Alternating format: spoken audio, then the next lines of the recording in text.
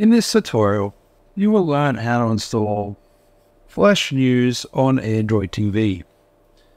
Hi everyone, as you can see on my Android TV device's home screen, I'm using a Nokia for this video, but you could be using a Sony, a Xiaomi, an Nvidia, or a TCL, or something else. As long as it's Android TV, that's fine, and I'll show you how to install Flash News. So all we need to do is press the up button twice to get to the top menu. Press the right button and select apps. Press the down button and select installed apps. And use the arrow button and select the Play Store. And then once the Play Store is selected, press select.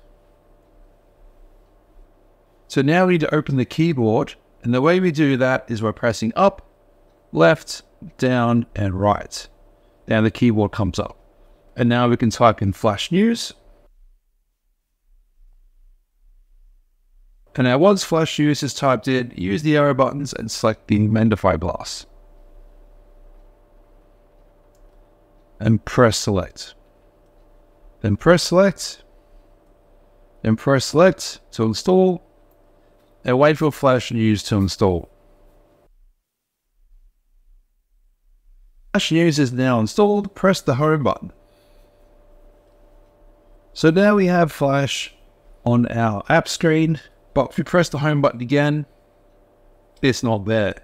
So the way we add it to the home screen is by pressing the right button and select the plus icon. And then press select. And then press up and down and select Flash.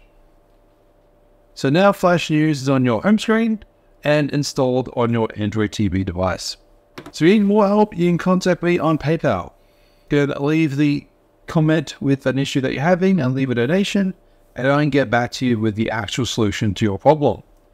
The problem is with social media is there's so much noise, so much people saying how smart they are, but not actually showing people how to fix the problems that they're asking to fix.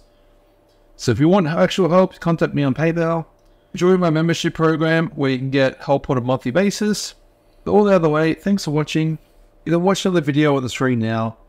If you want to learn how to watch the channels that Flash News has available, click on the description down below and click on the playlist. And thanks for watching.